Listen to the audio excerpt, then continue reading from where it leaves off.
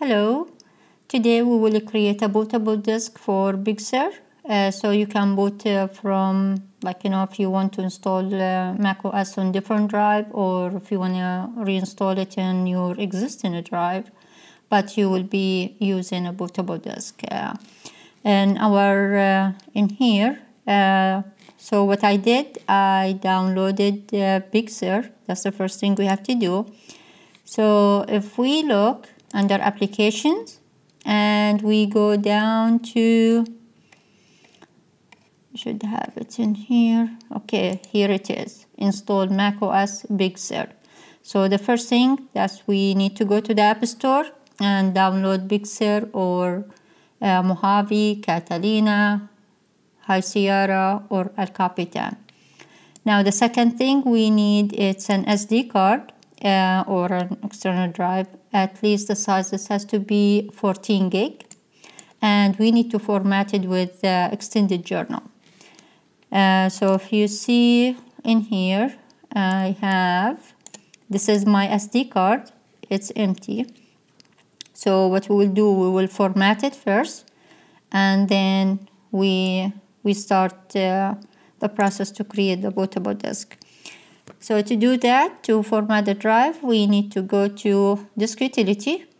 So either we can go to the spotlight by command and the space bar. Then we search for disk utility, or you can go to the disk utility from application, going all the way down to utilities, expand it, then disk utility, this is it. So this is like a shortcut to use in here. So this is our SD card, 16 gig, and we will format it. We will erase it first. So we click on erase, and let's name it for something simple. So I will name it as boot, because we would need to type this name shortly. I will show you. And we want it to be, so in here in the drop down, expat or for Windows. So in here we want it to be extended journal, and then we'll hit erase. Now it's erasing the drive. Okay, so it's done. So we can close disk utility, and as we see in here, this is it. Okay, now because there's a long command, we will be using the terminal to create the bootable disk. We need to search for how to create a bootable disk for a Mac. How to create bootable disk for Mac. Okay, and so this is the latest one, Apple. Now in here, so this is showing you how to do that. Now if you want to install Big Sur, this is the fork command.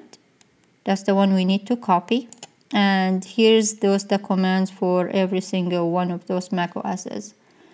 So the first thing we need to do, we need to copy this command.